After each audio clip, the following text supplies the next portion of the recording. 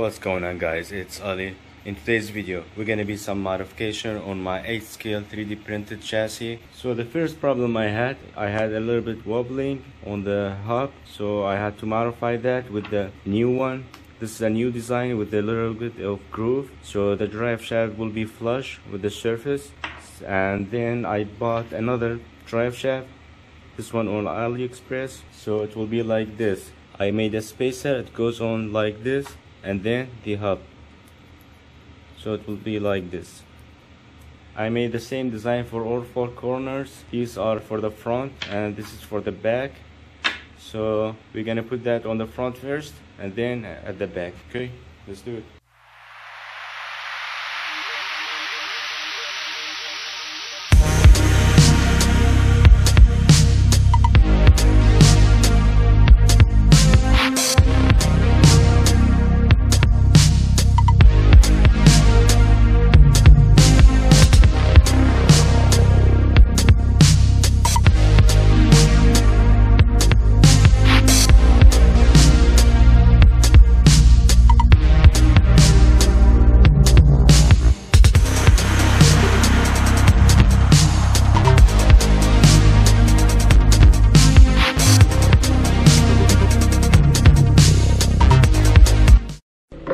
So with the new design you don't have to put a nut here.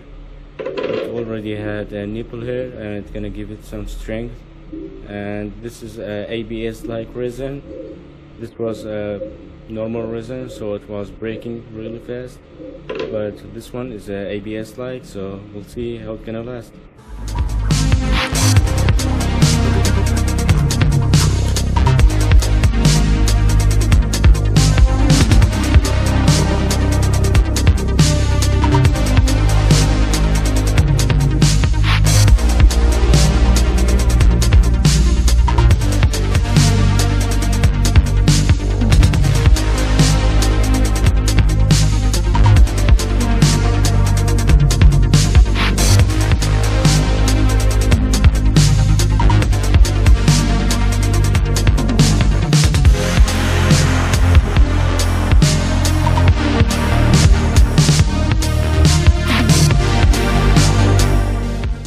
I also redesigned a 3D printed set of rotors because the old one has a deep groove for the nut, but this one is better. I don't have to use any tool for that. The old one has 2 nuts right now, and the new one will have 1 nut and gonna be very easy for removing. So let's go ahead and put these on.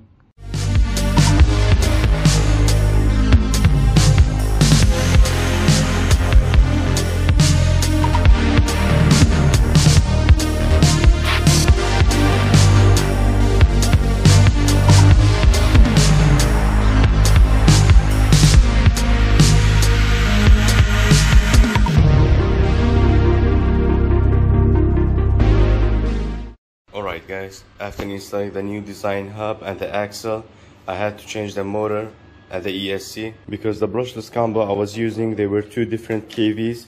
This one was 43,000 kV and this one was 39,000 kV.